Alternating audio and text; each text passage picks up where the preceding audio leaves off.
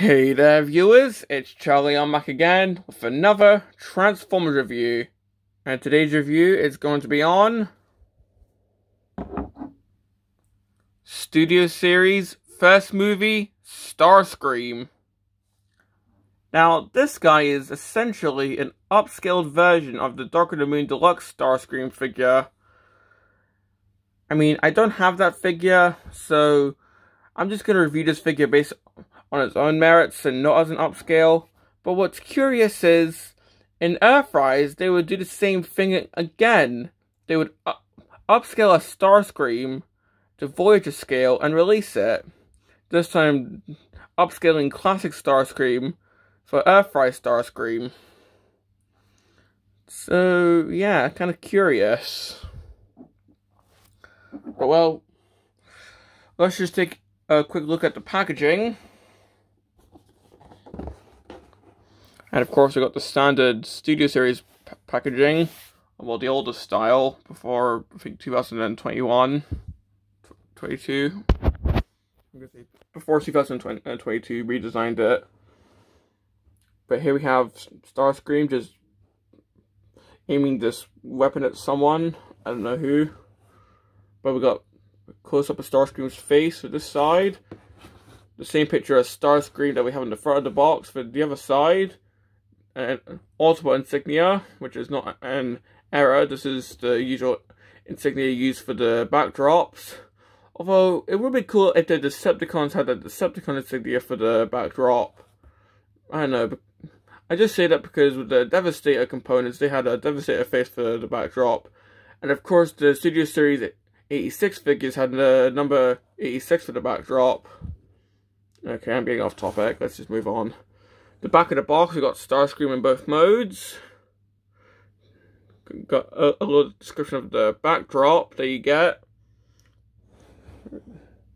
Plus the actual backdrop included. Got a little bio, just saying what he does in the film. This figure is actually a licensed F-22 Raptor toy, I guess. Well, it's licensed by Lockheed at least, which is cool. And something which you don't see on the later Studio Series releases, a cross-sell. Who knows? Probably because the later Studio Series figures just... Like, we only at 100 figures now, and that's not counting the Studio Series 86 figures.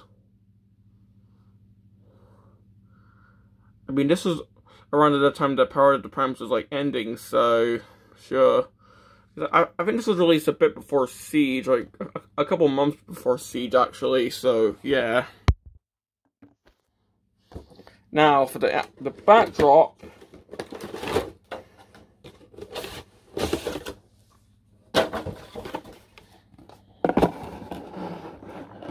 Well, of course, we got a destroyed city. No doubt because this was after Jazz died, maybe? I'm not sure.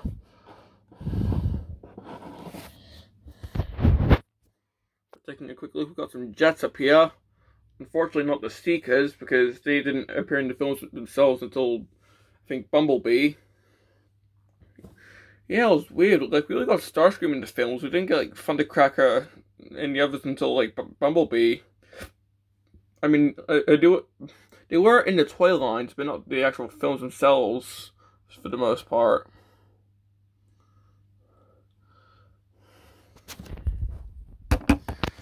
So, yeah. Now, of course, if you want to, you can just put the vehicle mode here, though. I'd say it works better in robot mode, so we'll come back to this at the end of the video, like we usually do with Studio Series reviews. And, well, taking a look at the jet mode, well, of course, it's an F-22 Raptor. Of course, without the tribal tattoos, because this was before Revenge of the Fallen. But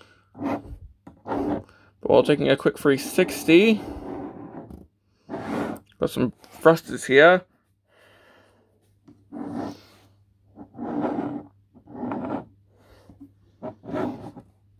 course, we got the landing gear.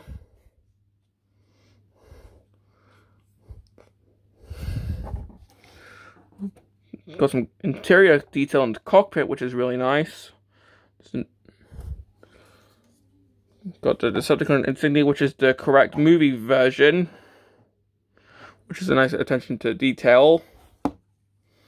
This wing just has a, I guess, Air Force symbol. I'm not sure which one though, because, you know, I don't really... It's probably just made up for the film. I have no idea.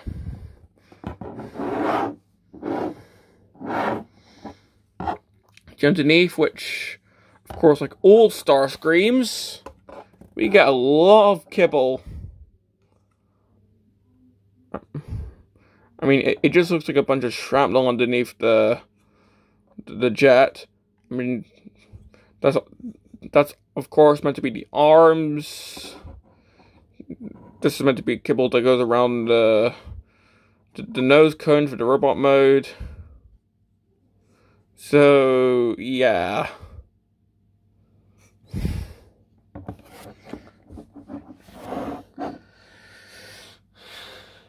But, I mean, compared to his G1 counterpart, well, the Earthrise version at least, is it really all that bad? Because this is essentially most of the robot mode on the underneath, whereas with this, it's essentially just the arms.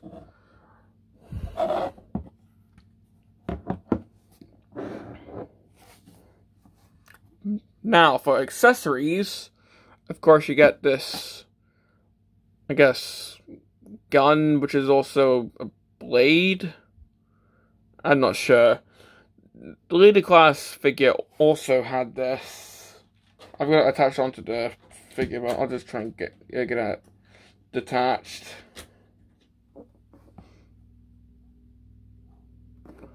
Whereas, this is just a standard gun. This was a missile launcher. Yeah, I'm not really sure what this is meant to be. I mean, this can come off. I mean, judging by all that marred plastic there, this is probably like a QC defect or something. So this is probably not intended to come off. But, oh well. Now, for weapon storage, it can go on the underneath of the jet, if you want that sticking out the back. I mean, sure. At least it's not just plonking it on the top like the War for Cybertron trilogy figures do.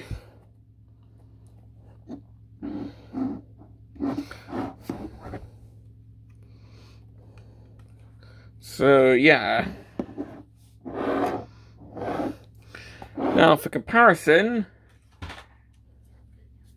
here he is with the G1 Studio Series Starscream, or Airfry Starscream if you will. Of course, this is the Studio Series 86 release.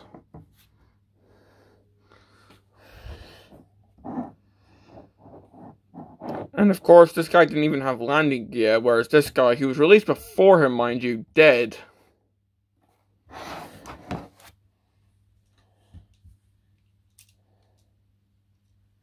Here he is with the Revenge of the Fallen Deluxe figure.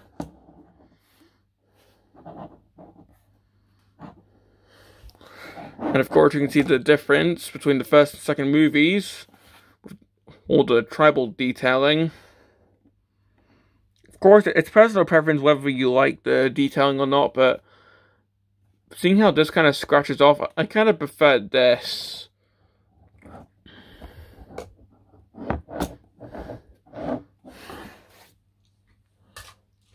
And here he is with Leader Class Starscream. I mean, seriously, oh my god.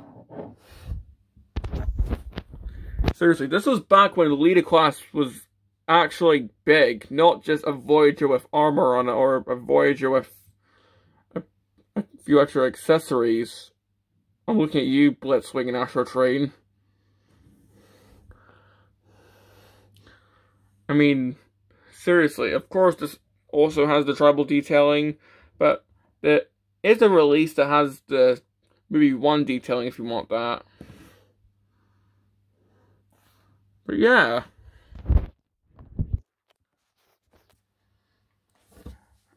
And something else that modern Leader figures don't have. sound effects. But of course, I've already reviewed this figure before, so let's not go into too much detail. And well, that's pretty much it for the vehicle mode. I actually quite like it. I mean, sure, you can just say it's an upscale Darker Than Moon Starscream, to which I say, I mean, keep in mind, this was an upscale of classic Starscream, and I mean, sure, it does have its flaws, chippable paint, no landing gears, but I still like it. If anything, I'm pretty sure I like this way more than most people do, actually. And with this, I just think this is a really nice looking jet mode.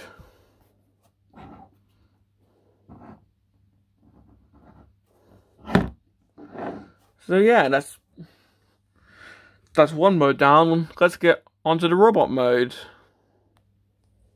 So, to transform this guy, well, if you've got the Darker Than Moon Deluxe figure, I'm pretty sure it's going to be very similar. But to start, we're just going to fold up the landing gear, push in the tail fins,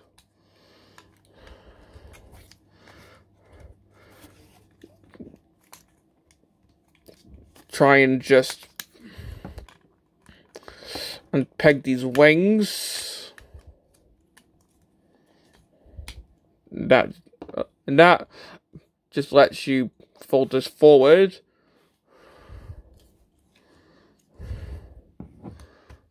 Open this up.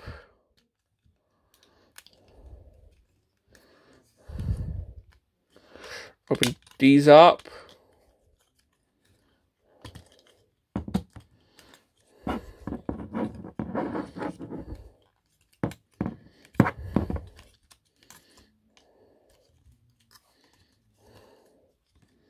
Open this up. Get the arms out.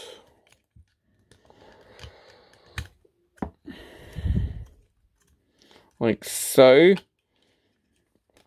Fold these wings in like so.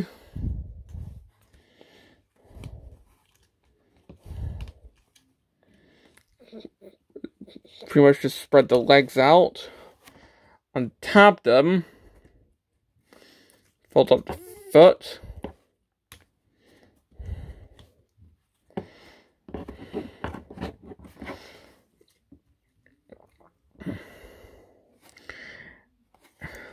And you can see how they captured the chicken leg look pretty well.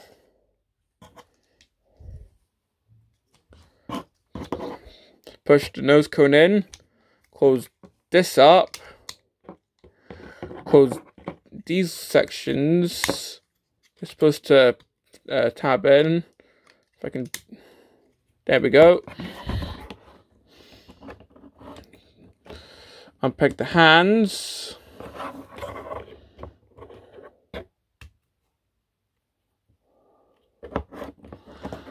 And there you have Starscream in robot mode.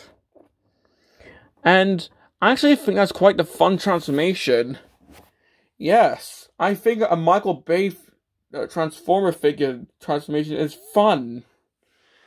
There's very few that are kind of actually easy to do, not counting like kid-centric figures like activators from Revenge of the Fallen and the one-step changes.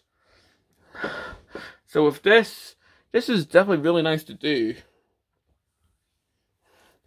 I mean, seriously. Have you seen how the Revenge of the Fallen Deluxe Starscream transforms? Compare it with this. And this... like, this is a much better transformation than that, in my opinion. But while taking a look at the robot mode...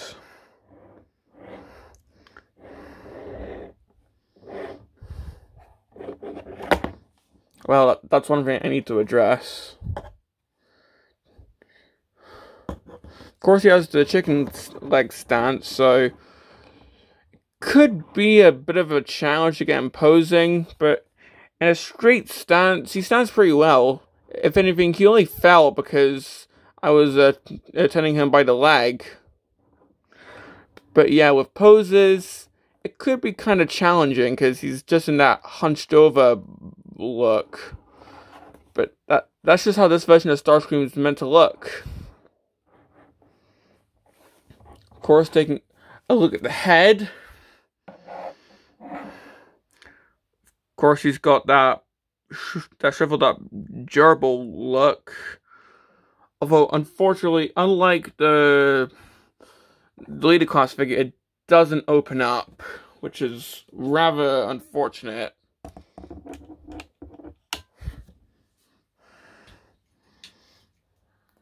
But oh well. It's a Voyager figure that's meant to be an upscale of a deluxe figure, so it's understandable.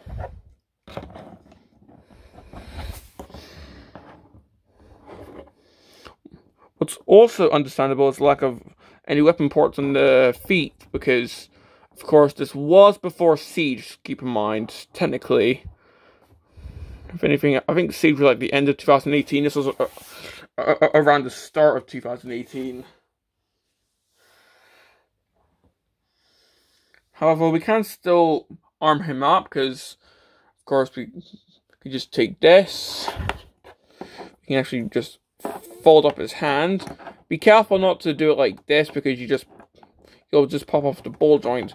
Try and fold it up via the actual ball joint itself. You just fold up the hand, and then you just pop this in.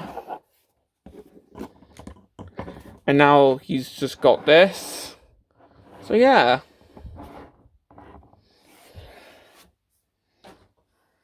Now it's got that look going on. And well, there's not really much else to say here, so let's just take a closer look at some of the detailing. Oh, I'll just quickly pop this off. Not the weapon, not the hand. Yeah, that's definitely a complaint. The ball joints in the hands can be quite easy to accidentally pop off when you're trying to transform the hands.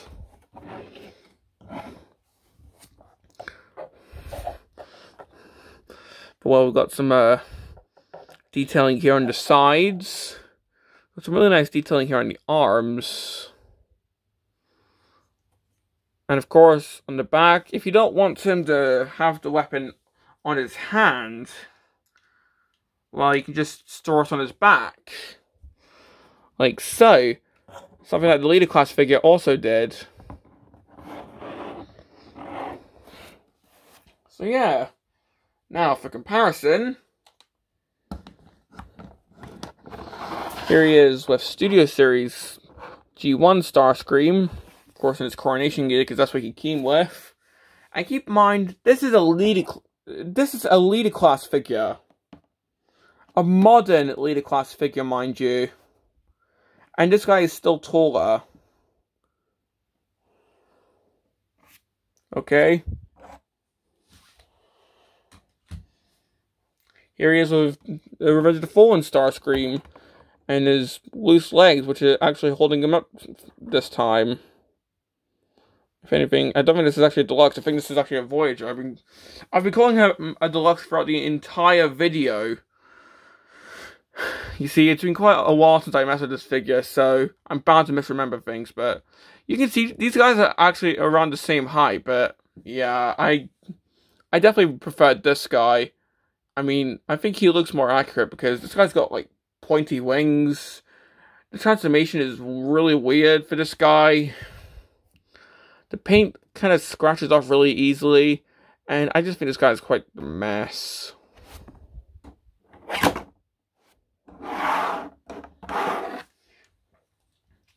A much better Starscream figure for the movies. Leader class Starscream. And yes, I do mean leader class. I mean, seriously. Just look. I'm worried in case this guy topples over, but seriously, both leader class. But comparing these two, I mean, oh my god, seriously. I'll just let you admire these two for a few seconds.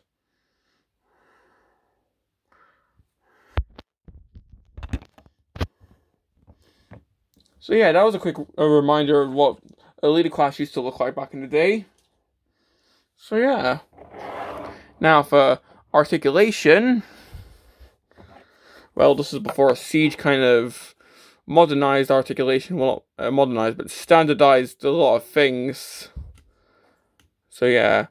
This guy's head's on a ball joint, so it can kind of look up, it can look down, it can look side to side. Of course, his arms can move. Of course, you can kind of T-pose in this weird gray Dorito kind of way. He does have an elbow joint, and seeing how his hands can actually rotate like this, and seeing how they're open, you can actually do some rather cool poses, like asking Michael Bay why he made Starscream look like this.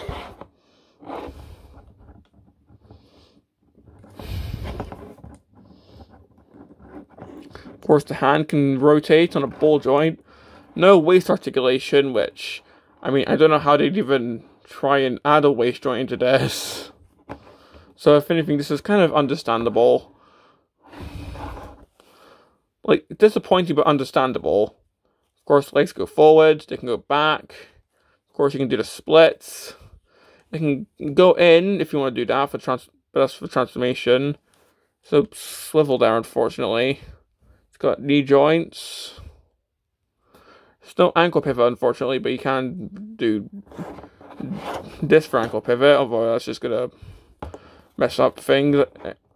And he can move his foot. So yeah, quite poseable. In fact, one thing I kind of like is how the landing gear is kind of a heel spur for this guy. It's actually kind of clever.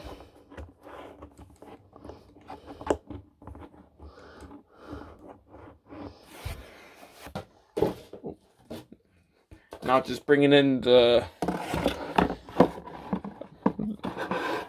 getting the backdrop in again. I'd say he actually kind of fits in. Like, maybe not while standing, but in pose, he'll definitely fit in much better. And well, that's pretty much all I have to say about this guy. So, complaints. I mean, I do really like this figure, but there are some complaints. I mean, the hands can pop off the ball joint quite easily, especially when you're trying to transform the hand, either to go into jet mode or just to plug in the weapon. I also think he kind of falls over kind of easily if you're trying to pose him, so that can be kind of annoying. The transformation could be sort of fiddly, but trust me, nowhere near as fiddly as this mess. Like, compared to other movie Starscreams, this is definitely way more manageable.